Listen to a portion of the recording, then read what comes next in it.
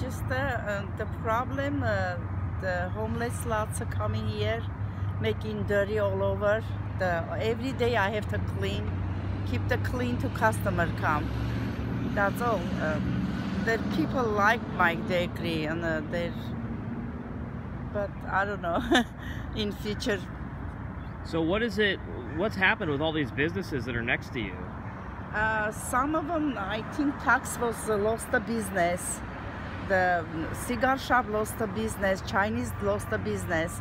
The office marks, I think they removed their office depot right now. I don't know. It's probably bit old or something.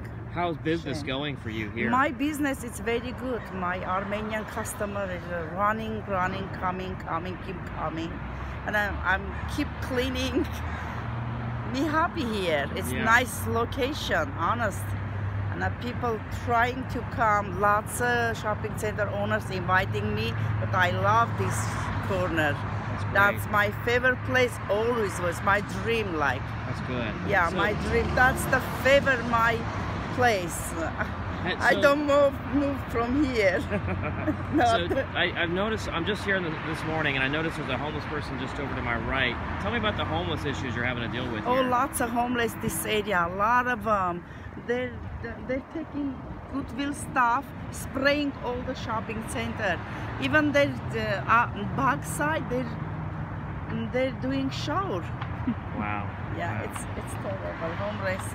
So Nina, what's your future plans here? What do you think about people wanting to help you out? I wish the fix the building. That's all. Yeah. That's all. Are you happy to hear that people are wanting to help you? Of course, yeah. I'd be more than happy. Of course. Thank you.